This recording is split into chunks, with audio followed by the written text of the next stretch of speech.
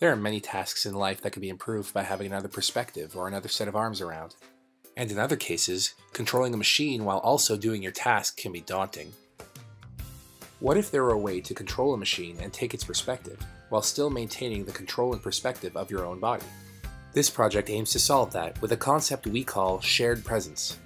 Shared presence allows a user to take control and perspective of a robot helper while still maintaining control and perspective of their own bodies to accomplish a task. In this implementation, a user can see the robot's perspective through Google Glass while also using their legs to control the robot's arms.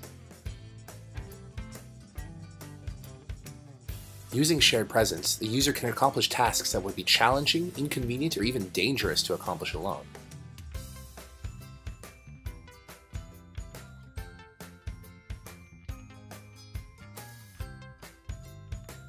This implementation tracked leg movements to implement gestures. These gestures would control the directional movement of the robot's arms.